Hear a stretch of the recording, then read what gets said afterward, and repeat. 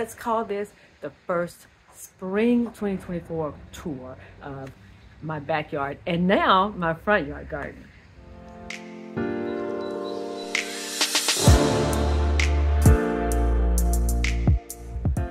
Hey you guys, it's been a minute since I have given you any updates from my backyard garden. And there's many reasons for that. I say this all the time, life has just been lifing. We've been gone most weekends, so a lot of what I've been doing has just been in bits and pieces throughout the week. And this video is going to reflect that, so just bear with me. It's going to be a compilation of some updates that I made in the last several weeks since spring started and I started bringing in my transplants. So what we're going to do is just take a walk around the garden, a stroll, if you will, and just see what's going on now. And I'll be doing a few like little, what do you call them? I'll go back in time to when I came out here and did little things here and there. So a compilation is what you have today. But let's call this the first spring 2024 tour of my backyard and now my front yard garden. You guys, yesterday was a very, very bizarre day, or the evening really was. Look at my neighbor's yard. That looks really horrendous. That's crazy. Anyway, it was just a really crazy day weather-wise. So I came out here to pick some kale. You guys saw that. And then soon after that, the crazy weather started. Literally, it started with the thunder and the lightning. And then it started to rain, which I love. But then there was hail, which none of us were expecting. I was actually on the phone with a neighbor and we all noticed it at the same time, like, oh my God, there's hail. So I was coming out here just to check on things, just to, you know, survey the area. Because a lot of times hail can destroy anything that's growing.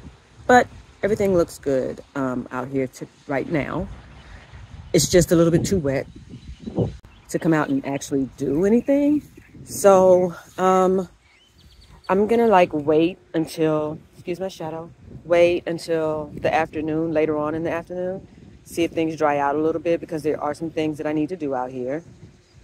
And we'll see if I can get out here and do those things. If not, we got the whole weekend. This is our first free weekend for a while, so I'll just come out here tomorrow or Sunday and get it done if I can't do it today.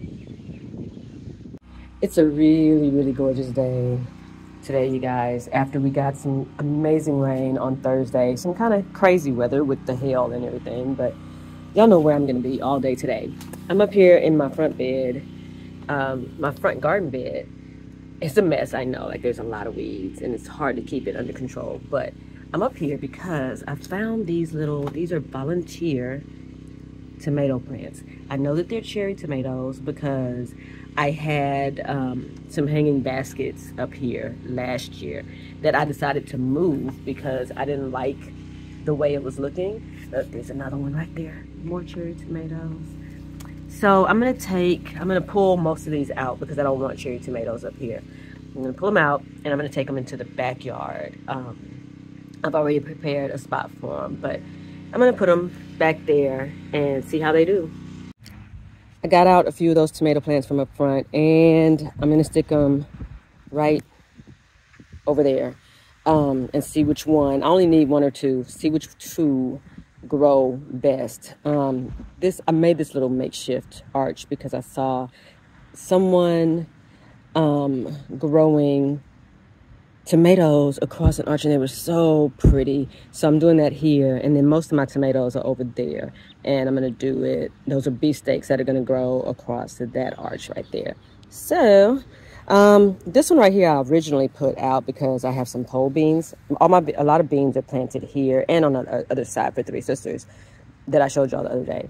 But right here I have a couple of pole beans planted around this one, and that'll climb up this way, and then I'll put my cherry tomatoes and let them climb up that way and use the fence a little bit as well. So I'm gonna get on that too.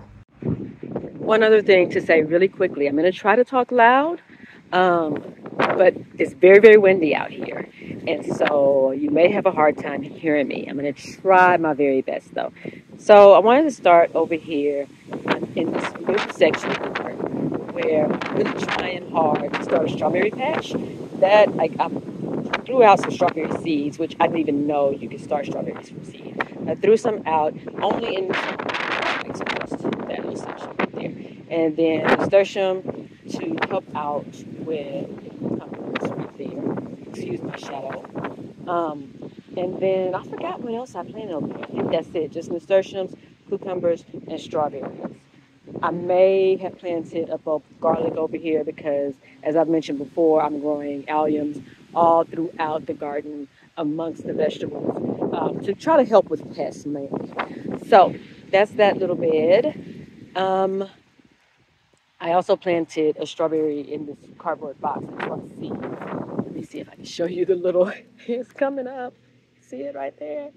Anyway, so that is a little strawberry, and I planted it in this box because when I was planting the potatoes over there, which we're going to get to in just a second, one of the options was to plant those in cardboard boxes. But then I thought, why would I do that? And I had those empty grow bags, so that's what I did. All of this open area right here, a lot of weeds go back in there because wherever there's bare ground, something wants to grow. It's going to either be grass, weeds, or whatever you plant there, whether it's flowers or food. So I came over here and I did weed this area. And then I came out and I just threw some block seeds. So we'll see if those come up or not. That right there is lemongrass that I had to cut back. All of this brown that you see, you hear how crunchy that is? All of that froze, and there's two plants back there. See it? All of that froze. And so I discovered through that experience that dried lemongrass, makes really good mulch. So when I cut this back, I just laid it out over here. I just laid it on the ground. And I noticed that I was getting bugs on this side. And of course, the lemongrass always comes back. You can see it's beautifully blowing in the wind here. But the bugs don't like the lemongrass. Bugs love wood chip mulch where I am, but they don't like the strong smell of lemongrass, which is the same reason that I use the alliums everywhere, because they don't like the strong smell. And the same reason that I interplant with marigolds. Again, they don't like the strong smell. Moving on, my potatoes are doing pretty well. I have a little bit of research to do because there's something going on with the leaves here. And I don't know what that is. So I got to research that today because whatever it is, I want to do. They're doing well. And I have 6 up front that I planted, and those are all doing really well too. Look at these babies. These are beets. I never thought I could grow beets, and I didn't do well this time either because I just kind of forgot about them. Let's see if I can show you.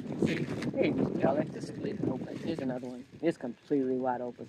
But these leaves are edible. I don't know if that's a good bug, a ladybug, or if that's something I need to get rid of. Research, always with the research. So, yeah, I got to come in here and figure out what that is, unless y'all know and you're going to tell me. So anyway, as I was saying about these beets, Lola just said hi to y'all. The greens are edible, so we'll probably take those inside and have them mixed in with some other greens. There's another one over there. But the reason that I left these beets that clearly are not edible out here is because I really wanted them to flower so that I could gather more seeds. So that's what the flower looks like on the beet. It's very pretty. Very pretty. And then I'm just going to let it go to seed, and hopefully I'll get a ton of seeds out of this.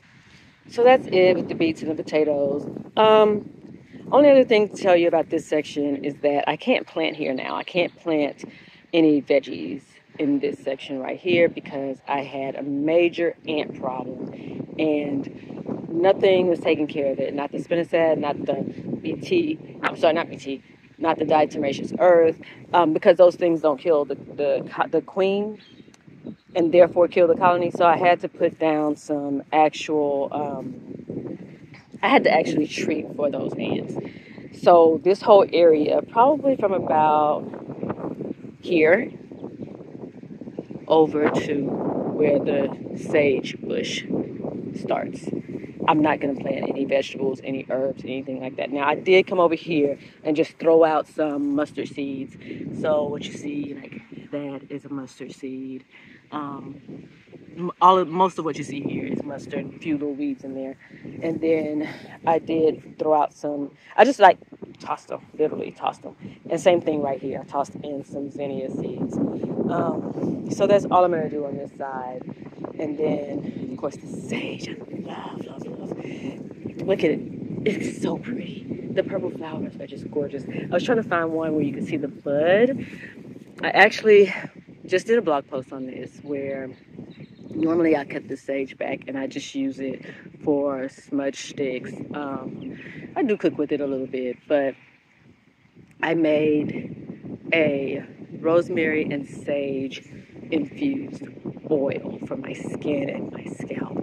It is absolutely amazing. But so flowers on this plant are beautiful. The leaves, I had to cut it back because it was getting way out of hand. The leaves are just gorgeous. So that also helps repel pests. So I love that plant as well. Nothing's going to go here unless, again, I put some more flowers there because there were ants in there as well. When I cut some of the sage down, I went ahead and dried it out and used that dried sage, kind of the same way I used the lemongrass I just talked about, to just kind of cover up this section because the bugs won't like it. Onions, oh my God, these things are huge. Look at this. See that? Look at the stalk. Oh, and the smell. Like, I love the smell of onions and garlic. The animals and the buggers, not so much. This one even has, like, I think that's called Escape. On garlic, it's called Escape. I don't know what it's called on here, but I think it's pretty cool. It's pretty awesome. Not much else going on this side. These twigs that you see are basically this is where all my peppers were last year. And I tried this thing where you just cut the stems back to let them overwinter in the ground because we live in a mild climate where it doesn't get too cold. Well, that didn't happen. The overwintering just did not work. So all of these have to come up. I've already pulled up 2, I think. All the rest of them have to come up. And then this will be my okra patch. You can see I've started the okra already. So over here, I'm going to be doing a version of Three Sisters. I'll show you the other portion of the garden where I'm doing Three Sisters, the American Indian Three Sisters. This is I'm calling it the African Three Sisters because what it's going to be is okra that will grow tall. Like y'all have seen my okra, sometimes they're taller than me. So it'll be the okra that grows tall. It will be the black-eyed peas growing in between, and it will be a melon of some sort. It's either going to be a baby watermelon or a cantaloupe that'll grow in with those. And so they kind of take the place of the corn, the pole beans, and the squash. So that's what's going to be going on there. And as you can see, there's more marigolds planted with wherever you look. This right here, I'm calling it an amaranth patch. And I'm going to leave it. I didn't really want the amaranth to grow over here again, but I talked about this in a video before where you got to be careful what you call weeds. Amaranth is actually, I bought it for the flower, and then I realized that the greens are edible. As a matter of fact, this is kalaloo, Caribbean dish. So once I realized that, we started eating them, and then I realized that the flowers, like this is the beginning of some little flowers, and you can see they kind of look like little grains. That's because when they flower, people do use them as grains, just kind of like quinoa. So the only thing with amaranth is that it easily self-seeds. And that's why you see all of this right here. Like I haven't put an amaranth seed out here in 2 years. But because the wind blows and these things just fly all over the place, I have tons of amaranth everywhere. I have to pull them out. Tatsui growing, some little chives growing, marigolds. That is a sunflower. It's going to be a dwarf sunflower. It's yellow and very pretty. So that's supposed to be there and there on the corners, but that one on that side it just does not want to grow. More marigolds. I'll probably thin these out and put them in other areas of the garden. Well, you see pots everywhere. those are most likely herbs. So that one is lavender. I had to replant because the freeze kills pretty much everything. And I think there's dill there. And on the other side, there's rosemary. This one is oregano. More. These things, they have to be thinned out. That's more marigolds that I can place in other places, and more chives. These little scapes, they're going to be flowers, but they're so pretty, and they smell, smell so good. It smells so good. This right here is cabbage. And y'all, I think I need to harvest these, at least one of them, because the cabbage worms, the loopers, the beetles are starting to get to them. Look at this leaf right here. Yeah, they're starting to get to them. And what I don't want to do is leave them in here so long that they get to the inside head. So I think that one's probably okay for now. You can see there's a little bit of damage on the inside leaf. But this one needs to come out because there's a ton of damage on here. And yes, I planted them close together, mainly because I don't have a ton of space. So I try to maximize as much as I possibly can. And then when the bugs do come and they eat a lot of something, like this one, I just leave it. Let them continue to eat off this plant instead of taking this plant out, and then it'll move to the surrounding plants because that one's all done. Like, it's gone if I pull it out. If I leave it there, they're going to keep gnawing on this, chewing on this. Like, look at some of these leaves. This is completely skeletonized. It's completely gone. So what I'll probably do is just like trim this up a little bit so that it's not touching the other one or the other two, and then let those grow. Let the bugs have that one and let the rest of them grow. On the side, I'm doing more of the Three Sisters with the okra. This is a rainbow lettuce. It's just a bunch of different types of lettuce in one seed packet, and I just come out here and throw some seeds in there and go. We just had some of this with Easter dinner. It's delicious. So good, so fresh. Nothing here yet. Honestly, a lot of what's going on in the garden is there's cilantro. A lot of what's going on in the garden is going on underground, not so much above ground, but things are starting to happen. Like, this is going to be a bean patch. I have pole beans planted here. I have bush beans planted here. And that's a bush bean, I think. Most of these are bush beans, and there's 2 pole beans planted close to this little makeshift arch here. Then here are my 2 melons that are eventually going to go down. This one's struggling just a little bit, so I'm going to take that planted in this planter with some tomatillos that are from store-bought tomatillos. I just need to come in here and kind of think this out because there's a bunch of them in like one area. Same thing. And here are the tomatoes that I planted from the front yard. So now, on this arch, yeah, it's going to be like, I might have to do another arch because the tomatoes are going to climb up this way. I believe those are cherry tomatoes. And the pole beans are going to climb up this way. And they might meet each other in the middle. And I don't know if they like each other so much, so we'll see how that goes. Then, like I said, there's a lot going on underground. I planted more asparagus back here because in the front beds, they're doing pretty well, but I didn't realize how big they get. So planted some back here, planted some chamomile. And this whole section, you guys, let's go back to these tomatoes for a second. I said that those were volunteers from Christmas that I had hanging up front. And now I don't know because everywhere that I added compost to dirt, I have tomatoes popping up. So like all of that, those are tomatoes. So I think deductive reasoning says it's coming from the compost.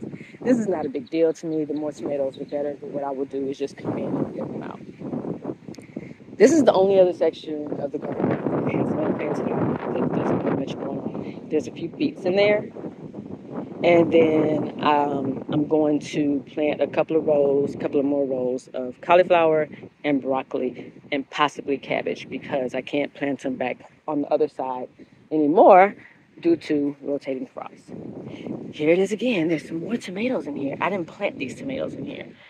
I believe I planted eggplant in here, but there's clearly, let's count. There's 1, 2, 3, 4, 5, 6, 7, 8, 9 tomato plants. And oh my God, so I'm probably gonna dig those out of there, pot them up, and give them to people. Because, yeah, we had way too many tomatoes last year. So this time I think I'm gonna like pare it down a little bit, share with more people. Now, what I did plant in here, let's go back down here. Or what I thought I planted in here was eggplant, and that looks like one right there. I don't know what all of these are. But I'm just, since it's in a pot and it's contained, I'm just going to let these things go until I know for sure what they are. And then I'll either thin them or pull them out or whatever I want to do at that point. Moving on. Tons of peppers. I just told y'all about my peppers that did not overwinter like I expected them to, like the people said they would. So I have peppers planted all along the back behind these, behind and around this garlic patch. And there's marigolds planted in here. Same concept again, just to try to keep the bugs away. Here's more garlic amongst my collard green trees. These things are trees now. I actually pulled from all 4 of these for dinner, Easter dinner. So they're looking, especially the big ones, are looking pretty sparse. But these things are going, like they're growing, and I'm just gonna look. So anyway, back to the peppers. There's banana peppers. All of these are bell peppers. And I was doing this weird thing where I planted yellow bell peppers, red bell peppers.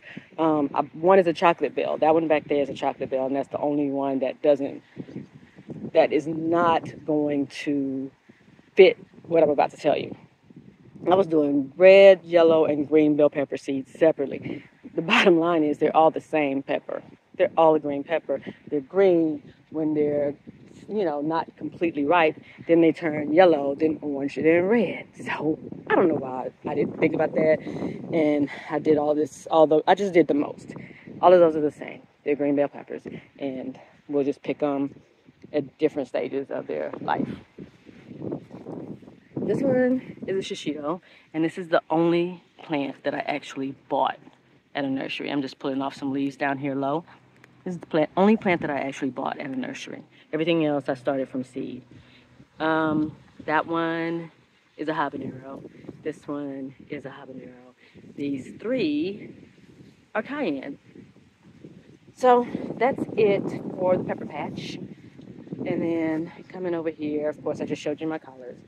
Here are my Roma tomatoes, and they're looking absolutely amazing. I think they're growing faster than any of the other tomatoes, but got a little leaf issue there. We'll still figure out what's going on with that. A little bit there, maybe overwatering. Y'all know I'm bad about that.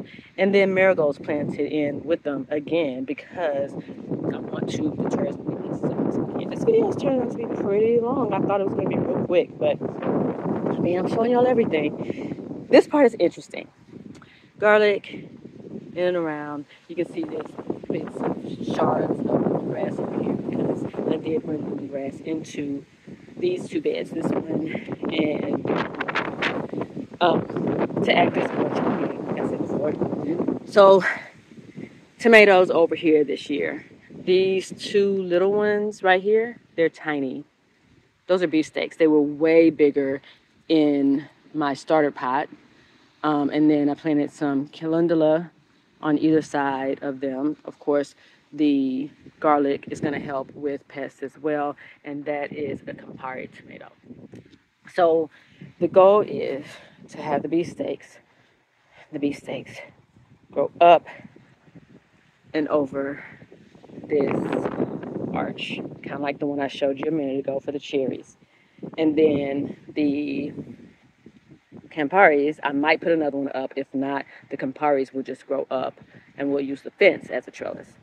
Same thing on the other side. Basil, calendula, marigolds, and there is 1 garlic plant over here. Again, all to help with the pests. That 1 little plant you see there, that's an artichoke. We'll see if that survives the summer. this beefsteak is much bigger. Look how big this one is versus those other two we just looked at, the little runs. But I'm just going to give them a chance to let them do their thing. There's a Campari, another Campari right there. So it'll grow up the fence and meet up with the other Campari on the other side. Same thing with the beefsteak. It'll grow up the arch, meet up with the other beefsteak on the other side. More calendula, basil. I think I already said that. There are marigolds all along the edge here. Like I literally just took a dried up frozen marigold bud and just went all over the garden and just sprinkled. And wherever they come up is where they come up. They'll be fine and they'll help with the bugs. Kale, same thing. There used to be chard right here, and we planted all of this garlic in between the kale and the chard. Now the chard is going to be right here amongst the weeds. Let's see if I can show you what's not. Like that is going to be chard. That's chard. There's a few of them in there. I sold quite a lot, but they had to fight the weeds because I wasn't getting to them fast enough. So, you know, nature's going to do what it's going to do. And here's the very last part. Oh no, I have something else to tell you about that banana tree back there. That's going to be the last thing. But this is the Three Sisters ring. So I planted originally 9 months ago. Some type of got to the corn and like bit it down to a nub. Let's see. I think I might have pulled the 2 that were bitten, but they got like this high and something like at the top. Same thing, got like this. So these are new ones that I came back and planted again. So right now I think there are, let's count them, 1, 2, 3, 4, 5, 6, 7, 8, 9, 10, 11 corn plants in here. So they should easily pollinate themselves. And then back in the back, spaghetti squash. That's spaghetti squash. There's another one. And then this is yellow squash.